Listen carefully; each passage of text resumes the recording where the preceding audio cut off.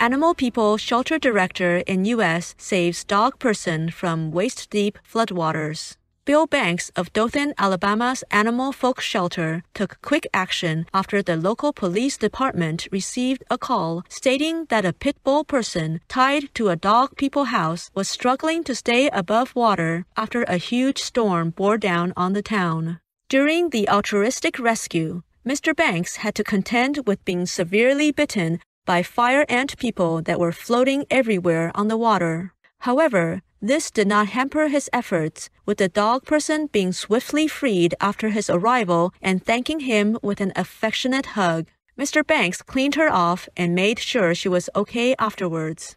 A hero's salute, Bill Banks, and we are so happy the canine sweetie was rescued in time. We look forward to a brighter future where all our animal people co-inhabitants live with the respect and dignity they deserve in the everlasting love of the Providence.